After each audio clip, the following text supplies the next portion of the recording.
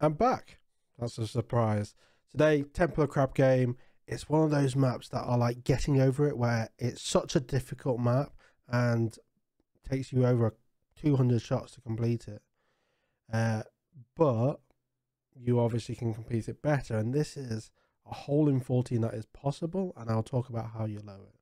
Now, the first 3 shots are pretty straightforward, but then it gets crazy, and it's so precise. And you can see in the bottom right hand corner how many times I'm doing it. Now, bear in mind, every reset adds 1, so you're sort of work out the difference and half it. But that was about 10 shots worth of efforts.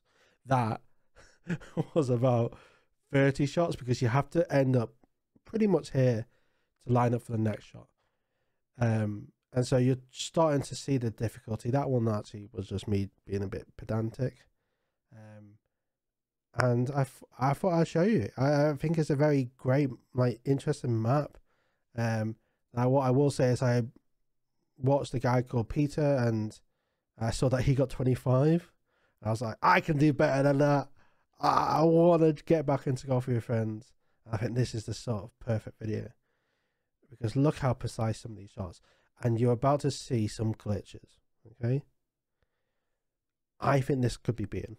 I think you could get this down to 12 at least, if not 11 or 10. I don't think you can get underneath that, and there'll be a separate video shortly where I'll discuss one of them.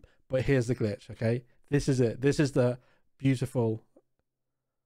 Oh, no, I had to show you a fake one, because it's the green explosions, like these banisters. That's why I think you could get it on. If you get the perfect angle, you could hit the green exploder and go directly into the hole.